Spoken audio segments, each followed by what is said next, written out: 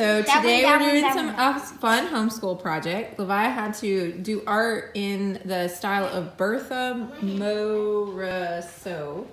And it's coming from this book. We've got this really good book that has kind of an art project to go along with most of the famous artists that you've ever heard of. So this is turning out to be a really fun one. What she had to do was take tempera paints. So we have a blue and yellow.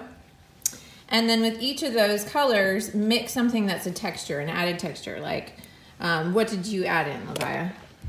Flour. Flour. Don't know what that is. This was, okay, this is onion. So we have this. And then that's salt. We use this a lot in cooking when we don't have onions or just for a boost of flavor. It's a dried onion flakes. There, we get it in bulk. You can't eat the thing, but that's what that is. So that's a fun, different kind of globby texture. And then what did you add in this one? Salt. Salt. Like kosher salt, right? Yeah, thick or really coarse salt. And it's just adding a really different texture when she's painting. The flour is just kind of thick, right?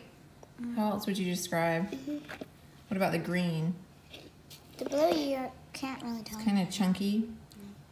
This looks grainy.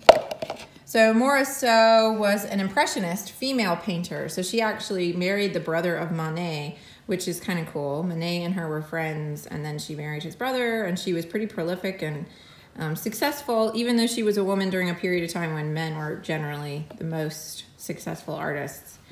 She made a name for herself and was, yeah, kind of prominent. So really neat experiment, and I think Levi is having a good time. So we're loving what has come from this little project, and this is homeschool. That's what it looks like.